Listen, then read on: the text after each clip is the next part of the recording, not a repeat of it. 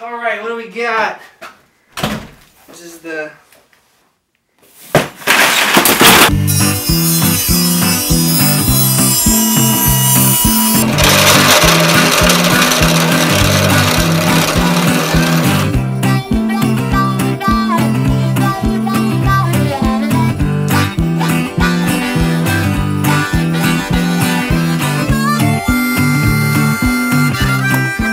So it's already pretty cool that this build is sponsored by Sapphire and AMD, but it's even cooler that they let me pick out which GPU I wanted. And I went with the 290X because it's wicked fast while balancing power consumption.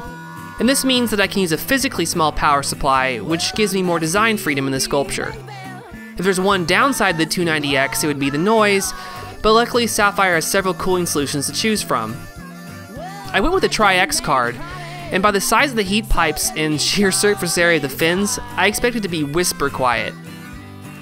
I'm going to be changing a couple things up, just the color really, to kind of more fit into the style of my theme. But man, gorgeous card. So when I was designing this build in the computer, in my head I was envisioning the aluminum parts being bead blasted and then anodized. Leave it there and go anodize it myself, I will, but you guys definitely can sandblast it. Yeah. Well, I know that, hell man, you want to you know what, I mean, they got all kind of anodized looks. Yeah. In there, unless you just want anodized. I'm a huge fan of powder coating. It's a process where you electrostatically charge little particles of plastic, which then adhere to your metal parts after grounding them.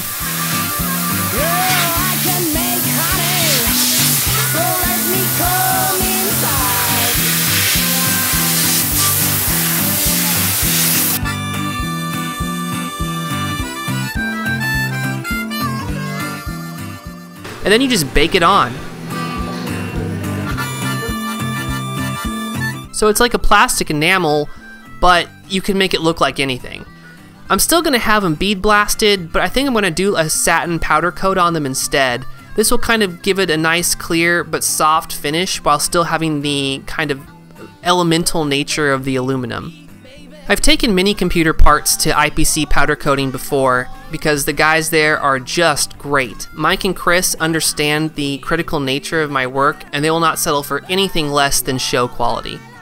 As modders, we want everything to be color coordinated, but we shouldn't really purchase hardware based on colors alone, especially when we can just modify that ourselves. So I'm going to get started modifying this Sapphire card.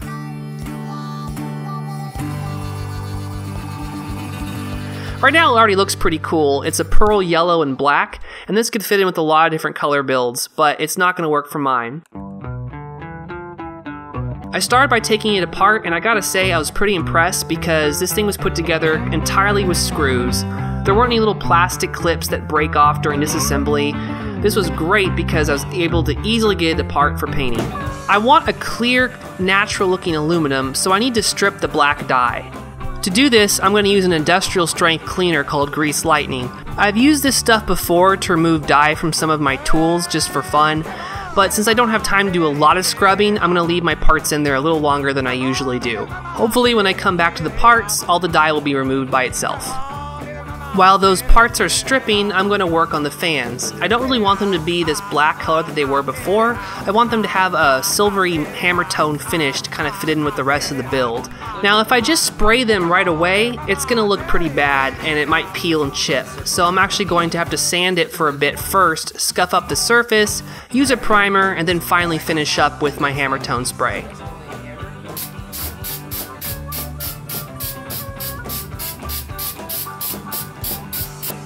I usually modify power supplies quite a bit to integrate them in the build, but for this reason, and don't ask me why, I actually kind of want it to look like a power supply. It's still kind of boring though, and I need to integrate it into the mod, so I'm going to paint it and add a little grill to it. I started by hacking the old punch out for the fan guard first with a Dremel. Then I used a file to clean up the edges. I have a really ugly fan grill that's 80 millimeters, and again, I don't know why I have this laying around. It's exactly what I need to make the power supply look like a power supply, but not be as boring as it is. Drilling the acrylic was very difficult. for multiple reasons. Firstly, I was just stressed out over the piece because if that piece cracks, we're done, and that's the end of the mod.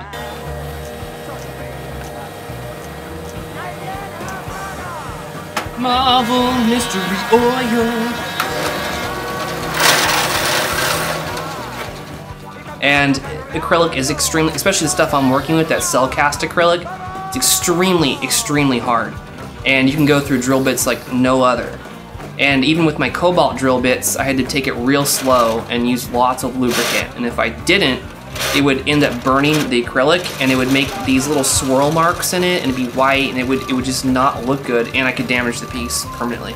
And I wanted to have it be clear and smooth like glass on the inside of my drill bit, kind of like magnifying the bolt when it goes in. Because this is a main feature of the chassis, is that back part. So lots of oil, kept it cool, kept the bit sharp, and kept the acrylic from cracking. 19 hours. It took 19 hours for the CNC to cut out that bevel. It's a lot of cutting time for that very subtle part. And it took me probably 9 hours to set the CNC machine up. It was worth it in the end though. It really takes a completely different life than just a flat board. I mean, a flat board, you know, you cut it out and it's boring and just a board, it can just do with a router, but with that bevel, it really makes the piece.